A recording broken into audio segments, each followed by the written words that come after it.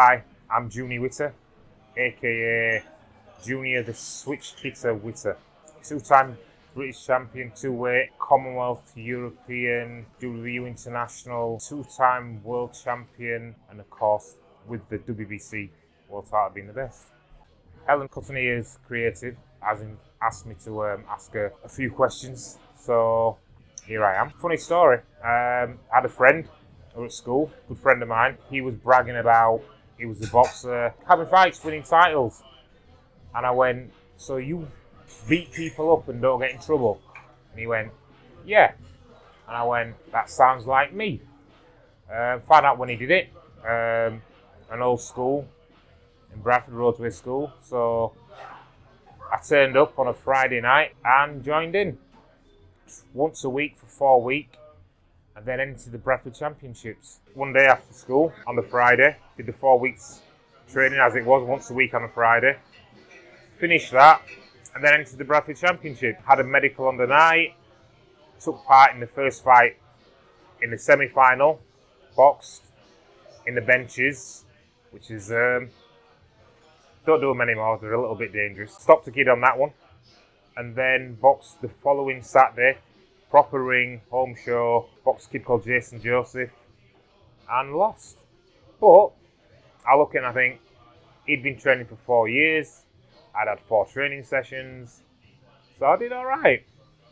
But after that I liked it. I met my old amateur trainer there, the legendary Alec Pop Allen as he was known.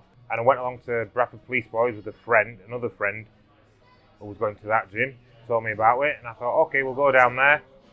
And just went from there and loved it. I'm alright at football. I like playing.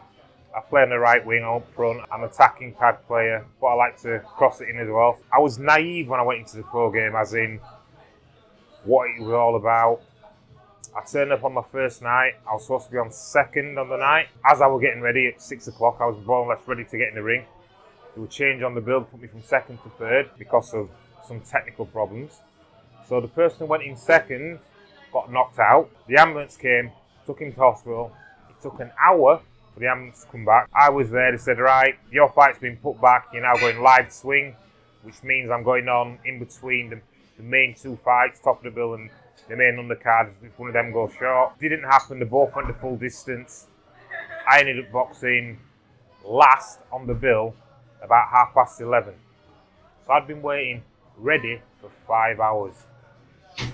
Boxed, had a good fight, boxed a kid called Cameron Rayside, dropped him in the second round, referee picked him up, didn't count it, beat him up for the rest of the fight, and managed to somehow get a draw when I clearly won it. And at that point in my life, I'm looking thinking, I've not won my first fight. I'm not going to go anywhere. Where's my life going to go? What am I going to do now? Brendan Ingalls was there, the trainer. He came in and he says, you'll be alright, that was a good performance. See you on Monday morning.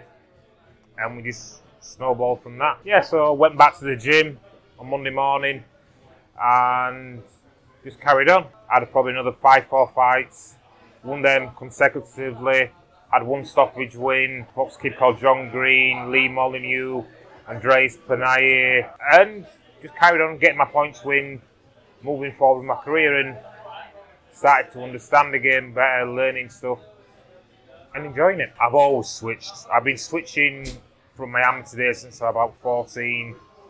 Came to the Ingle gym. I could box orthodox, I could box southpaw, and I could switch between the two decent. But what Brendan taught me was how to do it more comfortably, every other step. I wasn't thinking about it, I just did it. He put some grounding into what we were doing. And it worked. It worked brilliantly. The diet has changed. Especially over the last 10 years. When I started boxing, diet knowledge was very poor. Boxing was so secretive about who they trained, what time did they train, how many sessions they've done, what they ate. No one told anybody anything. Now, it's everybody on social media. Everybody knows what everybody's doing. Everybody sees what they're dieting. I never drunk water coming through my first few fights. Even when I won my first few titles, the British, the Commonwealth, the European, I wasn't drinking water during training through them sessions. I had a diet where I was low carb, high protein, a lot of protein shakes, but vitamins obviously, but not water. So therefore, I struggled making weight. Near the end of my career, I was at a stage where I was drinking 4 litres of water a day, 6 litres of water a day, 2 litres of water per session, 2 litres through the day. By 6 o'clock every night, I've done 6 litres of water, and then I can relax, not bother about drinking any more water, get up next morning, start it all over again. On that side, that's the major change in boxing. The nutrition, the information around boxing, how that whole world has become open to everybody to see. There's the Hatton, which everybody knows and knows why. We had the long grudge. I'd have beat him. He was a popular fighter. It was a big money fight. It was probably the biggest fight that never happened. And then there's Mayweather, the challenge. And if someone said to me, which fight could I have out of the two, if I wouldn't have one of them, I'd say Mayweather. And it's not for the money, what people think, because even if the money for the Mayweather was the same as the Hatton, it's still plenty of money to live on. Money's not a right big thing for me.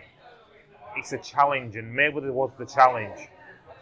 The fight, I agreed to the fight 3 times throughout my career. I think the first one was about 2001, which was too early. It happened a little bit later than that, about 2003. And then 2006 is when it should have happened. He was realistically the fighter that everybody wanted to beat for skill level, technical. But I looked at my style, my angles, my speed, my power, my aggression. I went on a run of 15 knockouts in a row just before that fight.